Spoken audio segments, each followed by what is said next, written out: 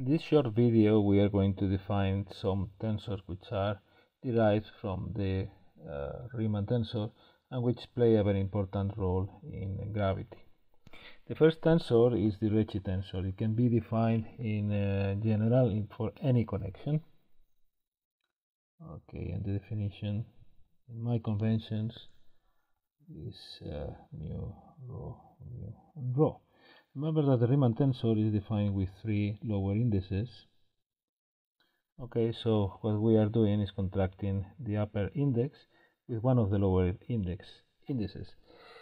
But we cannot do it with this one because we would get 0 for the Levi-Civita connection because of antisymmetry.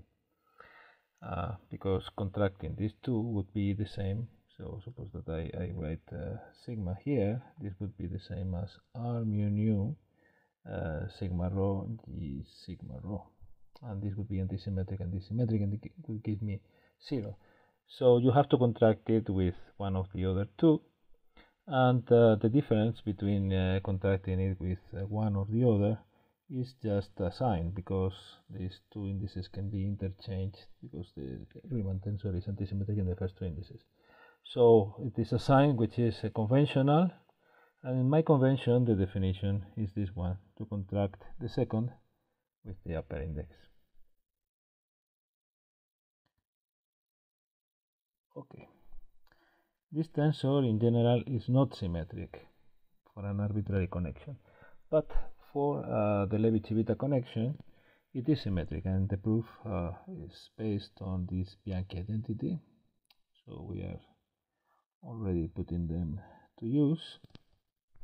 Remember that this Bianchi identity can be expanded in this way. The cyclic permutations, beta delta alpha,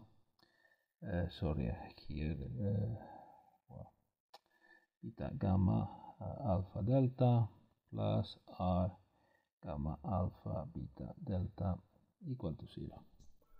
Now if we contract delta and beta, so we make them equal. Let me do it here. It's delta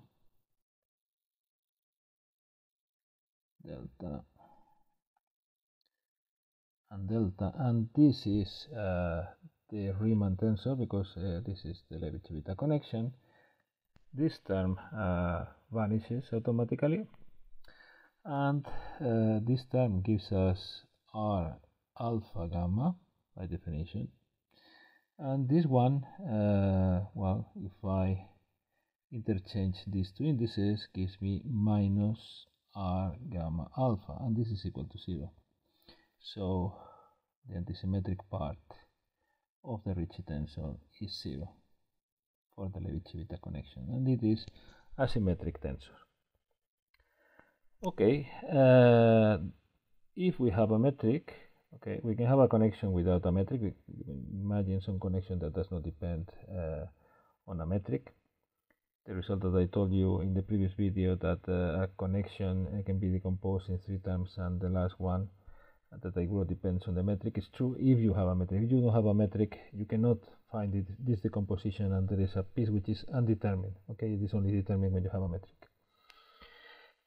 So if you have a metric and you have this Ricci tensor, for which you don't need a metric, it depends.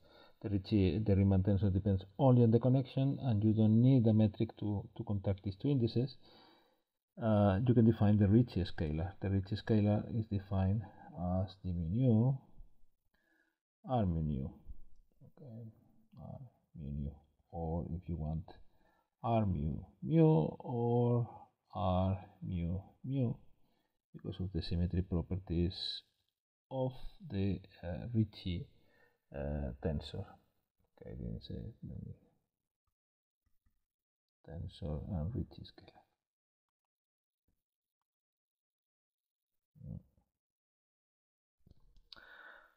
Okay, then if I have a Ricci tensor and a Ricci scalar, I can construct the Einstein tensor, which is defined in this way.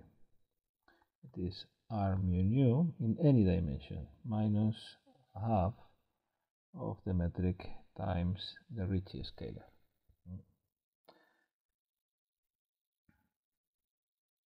So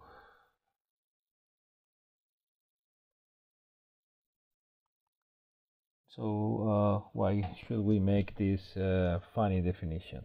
Okay, well, the motivation is the Bianchi identity that is satisfied by the Einstein tensor. The form of this Bianchi identity is very important, and it is derived from the Bianchi identity, the differential Bianchi identity, r beta gamma, and mu, which is 0. And remember that we can write this in this way, again cyclic permutations, plus nabla beta r gamma alpha mu plus nabla gamma r alpha beta mu equal to 0. Okay, now I set nu equal to gamma, so I contract these two indices. I do it directly here. This is gamma, this is gamma, and this is gamma. And now I recognize here r beta mu, and here minus r alpha mu, because the contraction is with the first index instead of the second, and the last term doesn't have any particular relation with the Ricci tensor.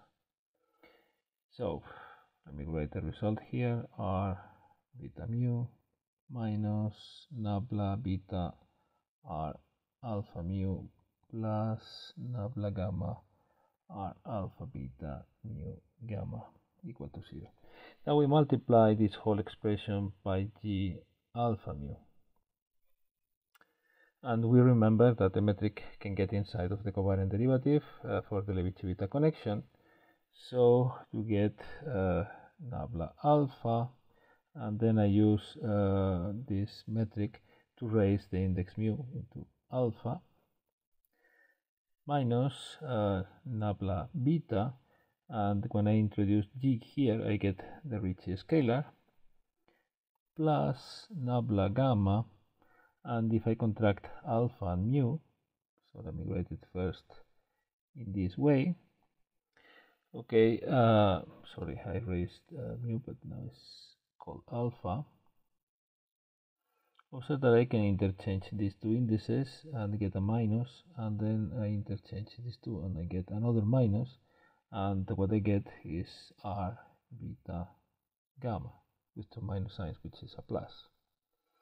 Okay, so this is equal to 0, and you see that this term is equal to this term, okay, with gamma, which is a mute index, replaced by alpha. So it's 2 times nabla alpha r beta alpha minus nabla beta r equal to 0. Let me now take a common factor 2. Okay, so I just get rid of the 2. Maybe write it like this.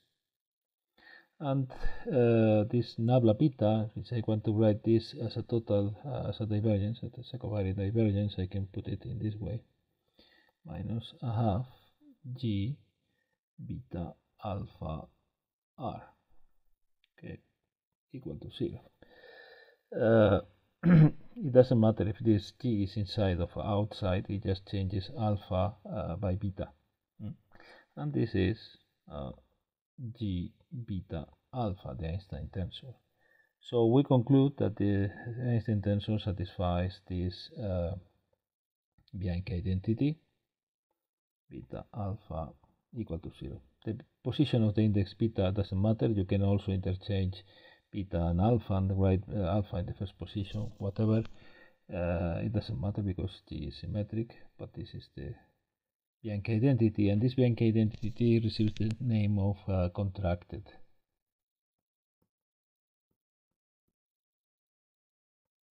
Bianchi identity,